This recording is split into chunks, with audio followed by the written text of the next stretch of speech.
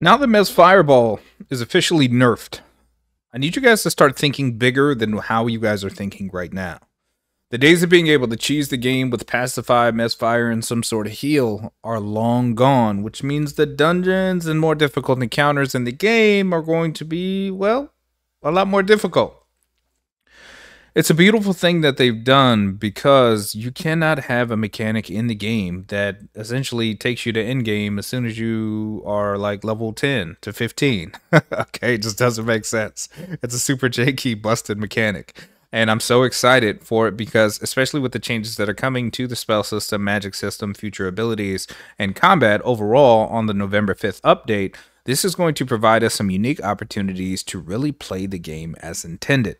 And as class systems or classes continue to evolve, as they implement changes to the armor, and we start to define how our class or the class that we choose to play is going to be played, it's really going to set us up for some great things. Now, Mesfire's nerfed. So with that being said, it's going to be a tremendous requirement to make sure that you understand how the new mechanics are going to work in the game.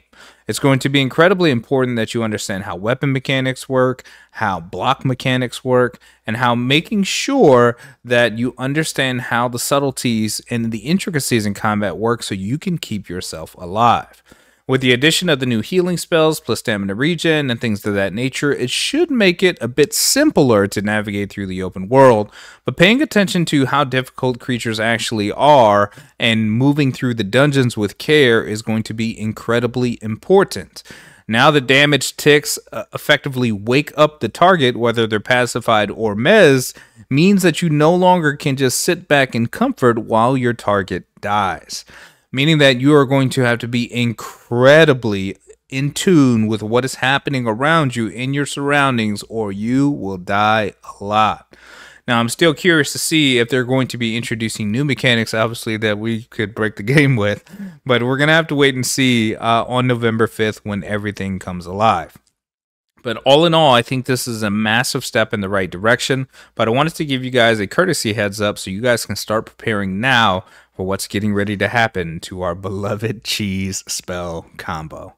But with that being said, guys, that's all I wanted to cover today. If you guys haven't picked up your copy of Pax Dei yet, you guys can do so in the description box below. If you guys are looking for the ultimate gaming community to join, you guys can look no further than the unhinged.gg community.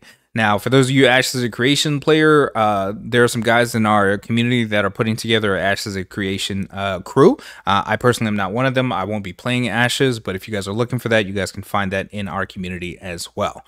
But with that being said, guys, thank you guys so much for tuning in. As always, this is your boy Damone, and we'll see you guys in the next video. Peace.